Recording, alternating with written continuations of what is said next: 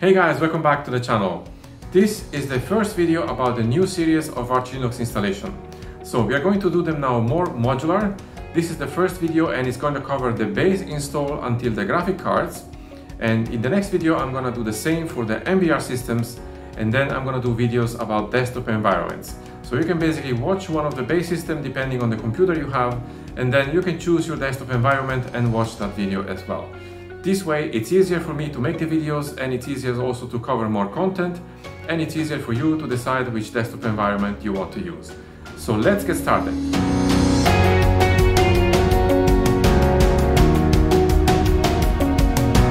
So here we go. I downloaded the ISO. By the way, since a few days there is a new image on the Arch Linux website, and it has the date of the 1st May 2020.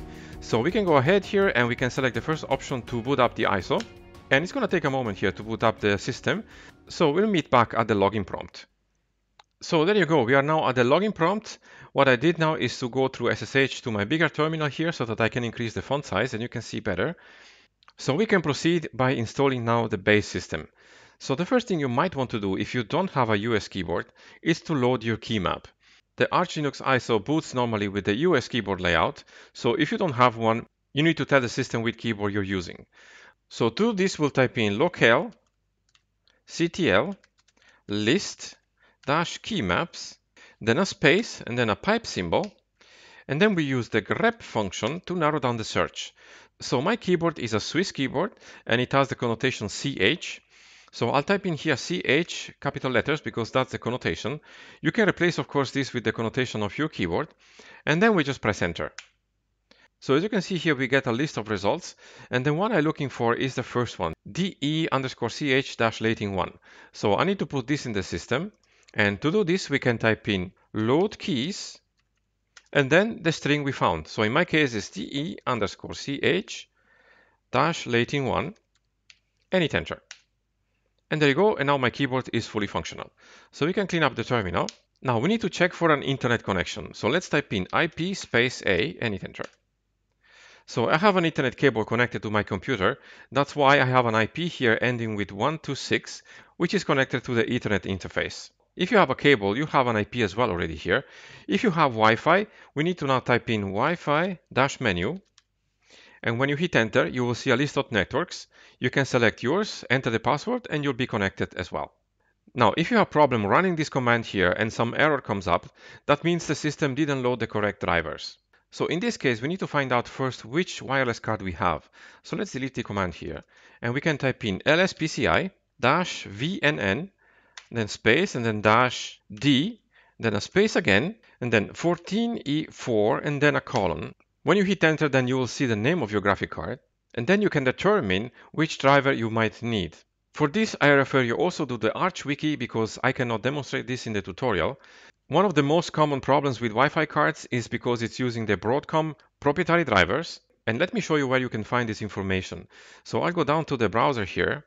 So what I noticed in my experience is that sometimes I need to blacklist some of these drivers here and boot up from the ISO so that the correct driver is going to be loaded in the system and the Wi-Fi card is recognized. Once this is done and you are able to install the system the first time, you also have to install in this case the Broadcom-VL driver, which will provide the proprietary drivers for your Broadcom card.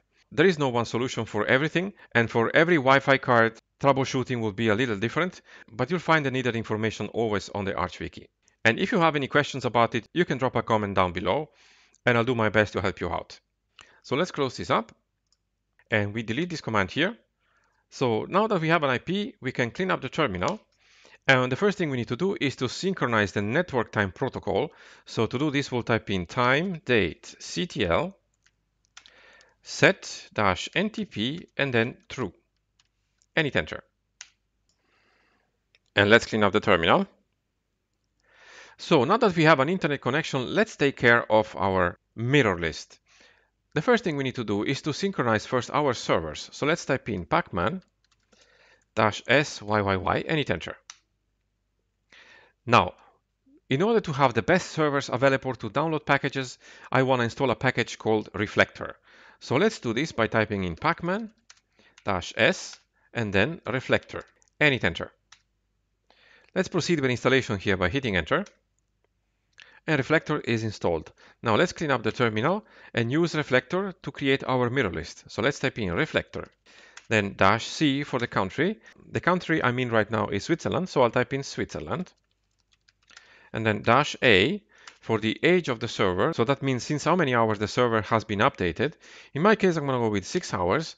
I wouldn't suggest you go less than 6 hours because you might not find any server available. And then I'll type in --sort because I want to sort these servers by rate, which means by download speed. And then I'm going to type in --save because I need to save this information in our mirror list directory, which is /etc/pacman.d/mirror-list, and hit enter. And there you go. Now let's refresh our servers again by typing in pacman-syyyy and hit enter. And now we have the best servers available to us. So let's clean up the terminal and let's take care of our disk. Let's type in lsblk. And as you can see here in this virtual machine, I have a disk called VDA. Now this is the name of my disk. Your disk might be different. It might be SDA, or if you have an NVMe drive, it might be NVMe 0 and 1. It really depends on how your system is configured. So in this tutorial, everything which has VDA in it, you will have to replace it with your disk. So the first step here is to partition the disk. And this is a UEFI system. So we have to partition the disk at least with 2 partitions which are mandatory. One is the EFI partition, and the second mandatory partition is the root partition. There is an optional home partition that you can create. And if you want to, you can also create a swap partition. In my case, I choose not to do this because I will create later a swap file. The advantage of the swap file is that you can delete it and recreate it anytime you want. While with the swap partition, this is a little bit more tricky, and this is why I'm choosing to do a swap file here. If you have an MBR system, which we are going to look in the next video, that will be a little different because normally systems which have less resources, namely less RAM, might need a swap partition in order to improve the system performance, in that the swap partition will help in this case when the PC has less memory to deal with data. In my case here, as I said, I will create a swap file later, so I can go ahead now and partition the disk with one EFI partition and a root partition. So to do this, we'll type in fdisk, our partitioning program, and then the disk path, which is /dev/vda, and hit enter. Now this is a UEFI system and we need to create a GPT label for this disk. So I'll type in here G and hit enter, and the GPT label has been created. Now let's go ahead and create the first partition. Let's type in n for new and hit enter. Now we need to give a partition number. The default is 1, which is fine with me, so I'll just hit enter here. The first sector as a default is 2048, which is fine, so I'll hit enter here too. And the last sector here defines basically the size of the partition. So I want the EFI partition to be 200 megabytes. So I'll type in +200 and a capital M and hit enter. Now it created a partition with a Linux file system type. We can change this by typing in T for type, because we need to tell the system this is a EFI partition. And if you don't know the type of the partition, you can type in here capital L and hit enter. And we have a list here of partition types. We'll see the number 1 is the one we are looking for, so EFI system. So let's hit Q here to leave the list and type in now the partition type we want, so 1 in this case, and hit enter. Now let's clean up the terminal first and proceed by creating the second partition. So let's type in N for new and hit enter. Partition default number 2 is fine, so I hit enter here. First sector is also fine, so I'll hit enter. And here we need to decide how big this root partition is going to be. So you have 2 choices here. You can make your root partition, for example, say 30 gigabytes or 40 gigabytes, depending on the size of your disk, and then go ahead and create a third partition, which is going to be your home partition. Or you can give the root partition the rest of the disk and just have one partition overall. Now, the advantage of having also an extra home partition is that if something happens to the system one day and you need to reinstall it, you can do so by booting from the Arch ISO and installing the system into the root partition, and your personal data in the home partition will be still intact. Of course, this depends also on your workflow, how you save your data. In my case, for example, I don't need to have a home partition because I save always my data on an external server, but your case scenario might vary, so you can decide accordingly. If you decide to create a home partition here, you need to give a size to the root partition first, and then follow the same procedure by creating also the home partition. In my case here, for the last sector, I'm going to accept the default because I want to use the whole disk, so I just hit enter. And then the partition 2 has been created as a Linux file system, and that's fine. And this is going to be the same also for the home partition if you decide to do that. So now that we made those changes to the disk, we need to write those changes to the disk. So let's type in W and hit enter. And the partition table has been written to the disk. So we can now clean up the terminal and type again lsblk. And we can see now we have VDA1. In your case, it might be SDA1 or NVMe 0 and 1P1. In my case, it's VDA1, 200 megabyte. This is our EFI partition. And VDA2, it's our root partition. So let's format these partitions now. Let's begin with VDA1. We need to format this as a FAT file system type because it's an EFI partition. So let's type in mkfs for make file system .fat. Now we need to define which FAT file system we want to give to this partition, and it has to be a FAT32 file system. So we'll type in capital F32, and then the partition path. So /dev/vda1, and hit enter. So this is done. Now let's format our root partition by typing in mkfs. Now we need to decide which file system we want to use here. It can be ext4, it can be zfs, it can be budrfs. In this tutorial, I'm going to use ext4 because this is the most used file system type still. I will make another tutorial in the future for the base install with the budrfs file system and also the zfs file system. But in this case, I'm going to type in ext4 and then our partition path. So /dev/vda2 and hit enter. And there you go. Let's clean up the terminal and type in again lsblk. And now we need to mount these partitions. So first, let's mount our root partition. And our root partition, we can mount it with this command: mount partition path /dev/vda2 space, and then we need to define in which directory we want to mount this partition. And that is our installation directory, which is /mount. And hit enter. Now, we need to mount the EFI partition VDA1 into the boot directory in our new system, which is not existing yet. So we need to create that first. So let's create the boot directory by typing in mkdir, then /mount, which is our installation directory, and then the partition we want to create is /boot, and hit enter. Now we can mount VDA1 into this boot directory by typing in mount partition path /dev/vda1. Our directory is /mount/boot, and hit enter. Now, if you created a home partition before, you need to create here also a home directory. And to do this, you would do exactly the same process. You would type in mkdir /mount/home, and then you would mount the home partition by typing in mount /dev/vda3, in my case, /mount/home. So in my case, this is fine because I don't have a home directory.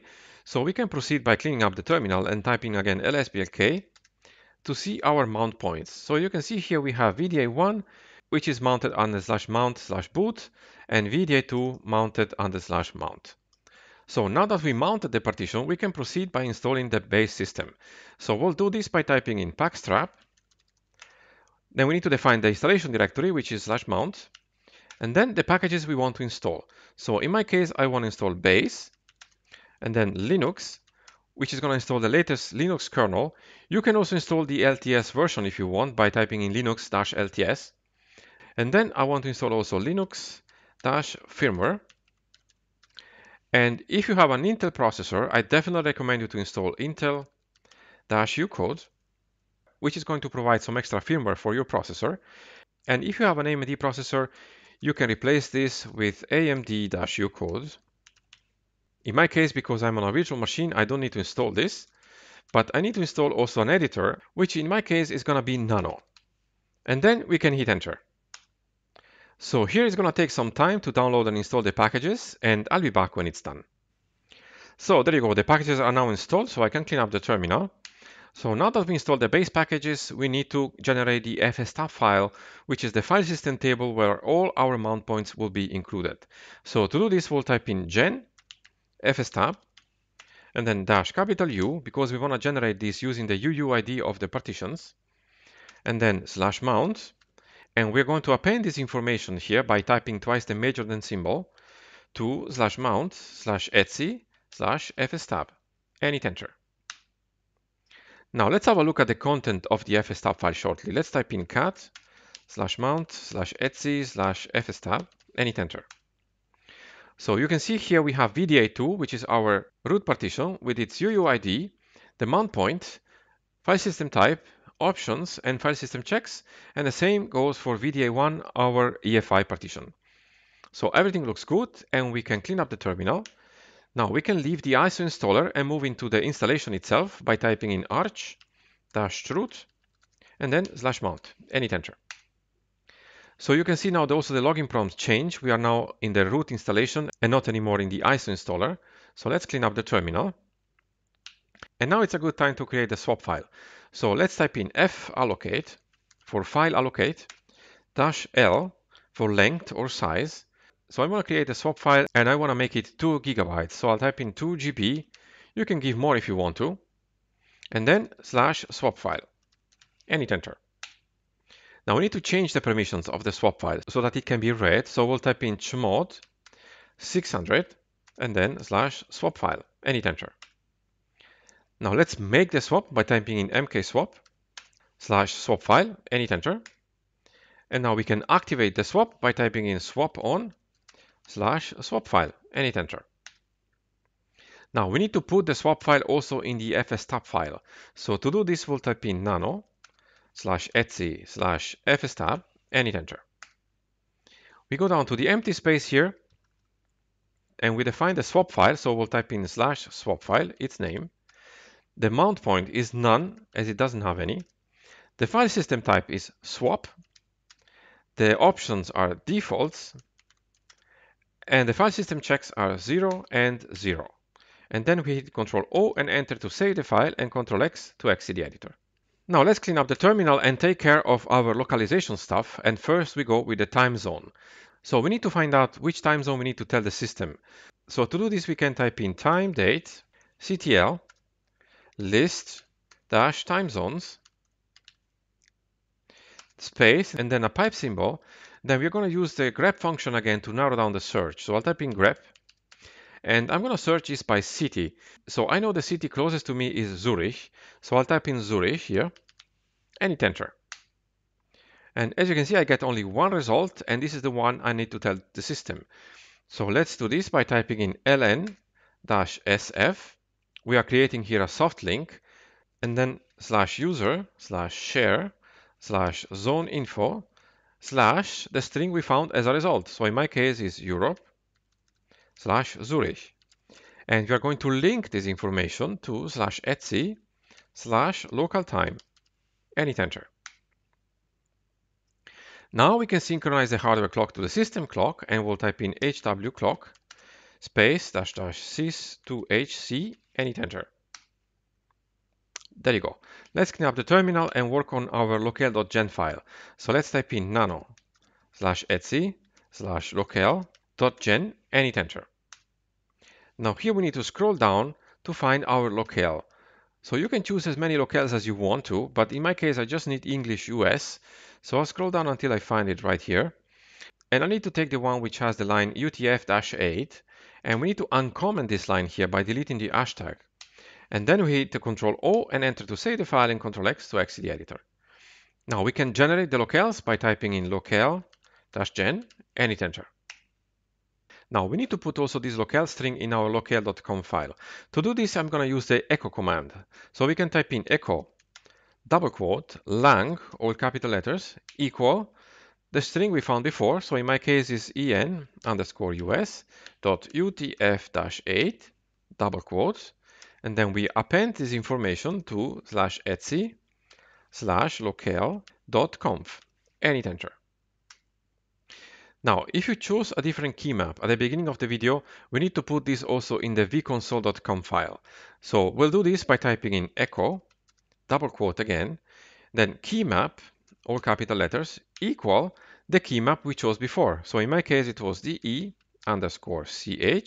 dash Latin1 double quote, and then we append this information to /etc/vconsole.conf and hit enter.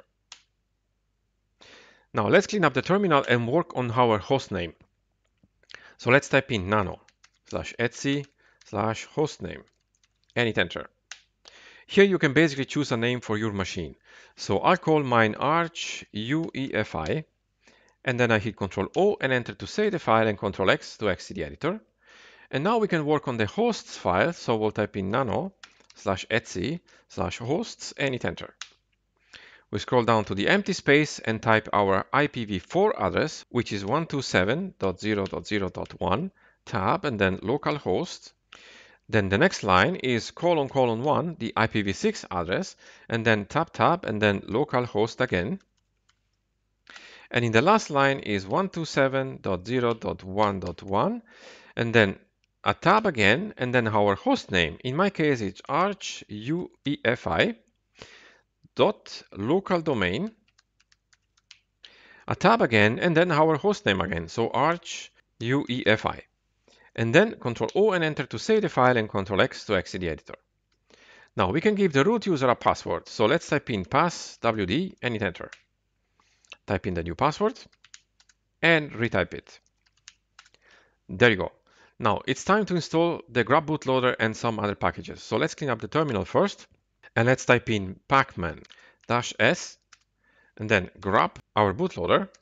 Then it's a UEFI system, so we have to install also EFI boot mgr.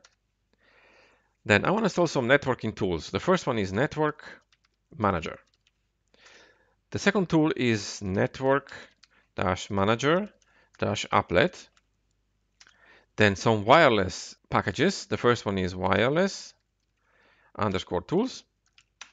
And also WPA_supplicant. And I want to install also Dialog. And OS Prober. If you decide to install here another system one day, this might be useful. And then two packages for working with fat file system types. One is mtools, and the other one is DOS fstools. And I want to install also two development packages, which I'm always going to need. One is base-devel, and the other one is linux-headers. If you install the Linux LTS kernel, you might want to install here the Linux headers LTS package. They have to match these two packages in order to work. And then I want to install also some packages for our Bluetooth services. So the first one is Blues, and also Blues-utils. And I want to install also our printing system, which is CUPS. And I want to install also Git. We are going to need Git in order to install Yay, to install packages from the Arch user repository. And let's take care also of our sound system. So let's type in Pulse Audio. And another package would be Pulse Audio-Bluetooth. We can install also Pulse Audio-ALSA to be able to manage the ALSA system already built into the kernel. And I'll install also Pulse Audio-Equalizer and also Pulse Audio-Jack. And the last two packages I want to install are XDG-utils and XDG-user-dirs to create user directories, and then we can just hit enter. Accept the default here by hitting enter, and proceed with installation now by hitting enter. So it's going to take a moment here to download and install the packages, and I'll be back when it's done. There you go. The packages are now installed, so we can clean up the terminal. And now it's time to install grub. But first, let me type in again lsblk, because I want to have my boot partition in front of me, which, if you remember, is VDA1, and it's mounted under /boot. So let's install grub now by typing in grub-install, then --target to define the target machine, equal, this is a 64-bit machine, so we'll type in x86_64-EFI. Then we need to define the EFI directory, so we'll type in --EFI-directory, equal, we have it right here, so we'll type in here /boot, and then we define the bootloader ID, so we'll type in --bootloader bootloader-id equal grub. And then we can hit enter. There you go, the installation is done. No error reported. So we can proceed now by generate the configuration file for grub. So we'll type in grub-mkconfig-o. So we put the output of the configuration file under /boot/grub/grub.cfg and hit enter. And grub is now correctly installed. So let's clean up the terminal and enable our services. So let's do this by typing in systemctl enable. First one is network manager, so that we have internet when we boot up the machine. So let's type in network manager and hit enter. The next one would be to enable our Bluetooth service. So we'll type in systemctl enable Bluetooth and hit enter. And the next system I want to enable is our printing system. So I'll type in systemctl enable org.caps.capsd and hit enter. There you go. So let's clean up the terminal here and let's create a new user for the system. Let's type in user add -m capital G, then wheel for the group. It has to do with the sudo privileges. We'll check this in a second. And then the username, in my case, my name, and hit enter. Now let's give a password to the user. So we'll type in passwd and hit enter. Enter the new password and retype it. Now let's give this user sudo privileges. And to do this, we'll type in editor equal nano and then sudo and hit enter. Now we need to scroll down here the file until we find the wheel group we talked about before. And there are two of those, and we need to select the one which has all equal all, and we need to uncomment this line here. And that means now every user who is member of the wheel group will have sudo privileges. Now we can hit Ctrl O and enter to save the file and Ctrl X to exit the editor. And now we are ready to exit the system and return to the ISO installer, so we'll type in exit. We unmount all the partitions by typing in umount-a and hit enter. And now we can reboot the machine by typing in reboot and hit enter. So I'll pull up here my virtual machine and let's have a look if grub was installed correctly. And as you can see, it's installed correctly, so we can go ahead and boot the system up by hitting enter here.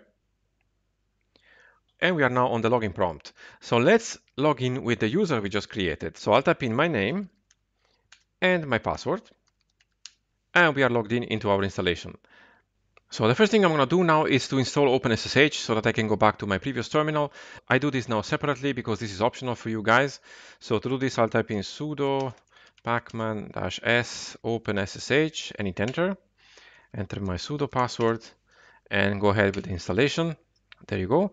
And I clean up the terminal and start the service by typing in sudo systemctl start sshd and hit enter. And I'm going to enable also the system by replacing start with enable and hit enter. There you go. Now I need to find out my IP, so I'll type in IP space A, and I have an IP ending with 127. So let me go back to the terminal. And I'll type in here SSH hermano at 192.168.122.127 and hit enter. Accept the fingerprint, enter my password, and I'm in my installation. So let me clean up the terminal. So the first thing we need to do is to check for our IP. So we'll type in IP space A. And as we've seen already before, I have an IP ending with 127, and that's because, again, I have a cable connected to my PC. But if you don't and you have Wi-Fi right now, then you can type in nmtui and hit enter. Then go to activate a connection.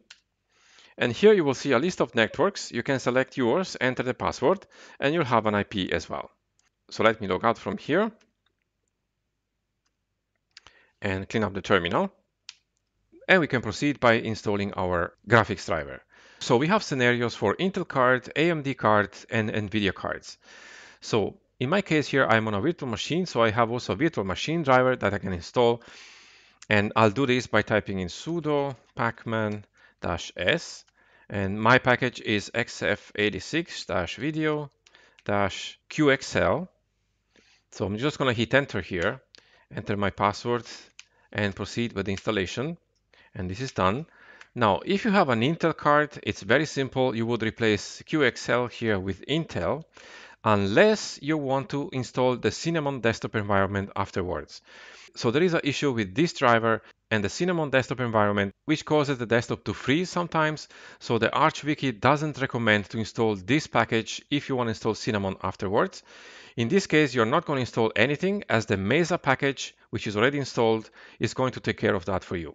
If you have an AMD card, you can replace Intel with AMD GPU. This is the open driver for AMD GPUs. And if you have an NVIDIA card, then it can get a little bit more complex. So for newer cards, it suffices to install these two packages. The first one is NVIDIA, and the second one is NVIDIA-utils. Then you can hit enter and have your drivers installed. And this will work for most of the new NVIDIA cards. But of course, there are exceptions, especially for older hardware. Let's have a look at the Arch Wiki about the NVIDIA cards. So I'll pull up my browser here, which I already prepared. And let's scroll through and see some informations here. So first of all, the Arch Wiki warns that it's not advisable to install NVIDIA drivers directly from NVIDIA website because they will not be updated. So it's better to install them through Pacman, as any update comes to the package manager and your system will be always up to date. And the first thing what the Arch Wiki suggests is to find out which card you are using. So to use this command here, to find out which NVIDIA card is in your system, and then to find the code of the card following the Nouveau Wiki's codename page, or you can look also through the NVIDIA legacy card list, and also by visiting the NVIDIA's driver download site. Once you defined the model of your NVIDIA card, you can go ahead and find out the drivers you need. So as I said before, from cards which are from 2010 and later, you can install the NVIDIA package, that's going to be fine. And if you are using the LTS version of the kernel, you might want to install NVIDIA-LTS. There is also a suggestion here, if those packages are not working, we can also install the drivers from the AUR, which is providing maybe a newer version which might work. Although in most cases, NVIDIA or NVIDIA LTS should actually work. Now, if you have cards that are from around 2010 and 2011, you need to install the NVIDIA 390XX DKMS package from the AUR. So in order to do this, we need to install Yay first, and we're going to do this in a second, but you just need to know where to find these packages. And of course, I'm going to put a link to this wiki in the video description below. And if your card is older than those ones, so it's released in 2010 or earlier, then we have to have a look at the unsupported drivers. So here things can be a little bit more complicated. So for unsupported drivers, as it says down here in the section, NVIDIA doesn't provide any more drivers for that. And this is very important because it means that these drivers do not work anymore with the current version of Xorg, which is the display server. So if you want to use the latest version of Xorg, you have to use the Nouveau driver. But if that doesn't work, you can still install all drivers for the NVIDIA cards, like for example this one, the NVIDIA-340XX-DKMS package from the AUR, which supports those cards but doesn't support the latest version of Xorg. And if you have NVIDIA cards which are even older than that, there are no drivers packaged for Arch Linux. So let's close here the window shortly, and let's see how we can install actually packages from the Arch user repository. So let me first delete this command. The first thing we need to do is to install Yay, the Yay helper for installing Arch user repository packages. And if you remember before, we installed Git, which will help us download Yay. So let's type in git clone and then https://aur.archlinux.org/yay.git and hit enter. Now we created a Git directory here, so we need to move in there. So we'll type in cd and then yay and hit enter. And then we can make the package by typing in make pkg-si and then package build, all capital letters, and hit enter. We need to enter our sudo password and hit enter, and proceed with installation here of the dependencies by hitting enter. And this is going to take a moment now to download and compile the package, so I'll be back when it's done. So now we're ready to install Yay, so we hit enter, and Yay is installed. So now we can just type in yay-s and the packages we are looking for in the Arch user repository. So one of those NVIDIA packages that are in the AUR, you can download them and install them with this command. Clean up the command here. And this is it for the base installation on a UEFI system. Now from here on, we can build our desktop environment, and this is what is going to come in the next videos. I'm going to number this series. This is going to be video 1A. base install on a UEFI system. I'm gonna make also 1B for the MBR systems, and then I'm going to number the desktop environment videos, for example, with 2, 3, and so on. I'll create a playlist where you can always choose the video you want to go through once you have the base install done. So this is the base install of the UEFI system. I'm going to release also the one for the MBR system. And then, as I said before, I'm going to release some other videos about desktop environments and also window managers. So if you have any questions about the video, please guys let me know in the comments below. I hope you liked the video, guys. If you did, please hit the like button below and subscribe to the channel if you haven't already. Subs always helps us out. And if you want to support the channel, you can visit our Patreon website, or you can donate via PayPal through our website as well. Thank you so much for watching the video, guys, and I'll see you soon in the next one.